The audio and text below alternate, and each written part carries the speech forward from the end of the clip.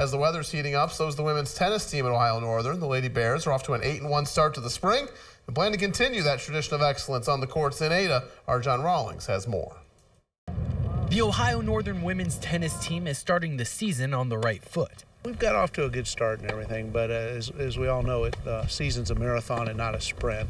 And so with a good start, it's that. We see a lot of areas we need to work on. Reeling off 7 straight victories to start the season and only dropping 6 games in those matches. The competition has been good, but we've been playing really well as a team and I guess myself individually, so it's just all coming together at the right time. Our journey to the NCAAs for D3 tennis has definitely given us some momentum for the beginning of the season, and we're just really hoping to take that energy and keep carrying it throughout the rest of the season. Since 2010, the Lady Bears have captured 4 Ohio Athletic Conference titles and have only lost to 1 conference opponent in the past 5 years.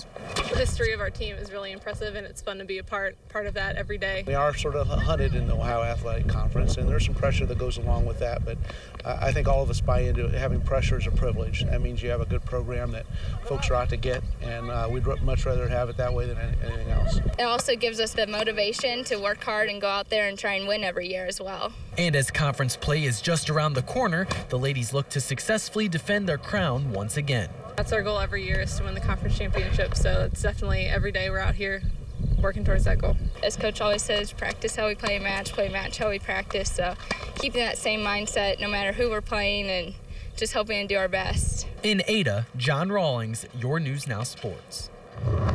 Thanks, John.